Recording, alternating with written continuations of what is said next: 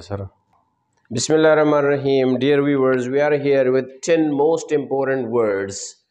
The word is extempore. Number one. Extempore mean filbadi, यानी spontaneous, जो कुदरती तौर पर जब कोई शायर को एक इल्हाम सा होता है और वो शायरी बनाता रहता है without any preparation, that is called एक्सटेम्परी या spontaneous flow.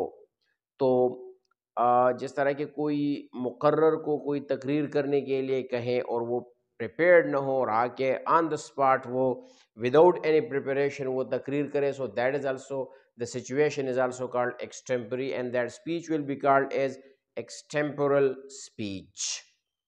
Well, homage means खराज तहसीन, इसको ट्रिब्यूट भी कहते हैं। फ्लैंक, पहलू या part of the body between ribs and thighs. Remember, flank का मतलब है जानिब या जानिबैन में से एक, तो the part of the body between thighs and ribs, इसको भी फ्लैंक कहते हैं। Usually students ask this question, so that is what we call it in English, flank.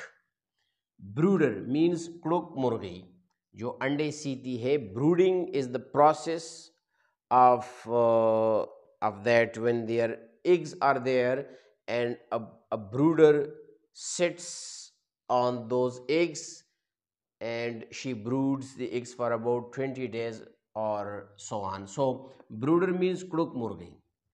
Gunk means आंख का गंध। Slobber mean luab or roll। Belly, pet। Grouse means a game bird and particularly cock or any other bird that fights, that is called grouse। Surpass means outdo or defeat, यानी सबकत ले जाना, किसी को किसी मुकाबले में मात देना, और such things, particularly in good performance or positively। Random is a word which means बेतरतीब, गड़मड़, इधर उधर से और इधर उधर, so that is what we use the word random।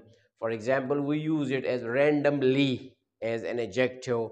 Random is random is an adjective and randomly is an adverb. So these are the words, the most informative words for students, particularly who are English language students or who live in such an atmosphere कि जहाँ पर ज़रूरत हो इन words की। अक्सर students पूछते रहते हैं या सोचते रहते हैं कि यार इस इन अल्फाज के लिए इंग्लिश वर्ड्स क्या होंगे। So these are the English words for these words.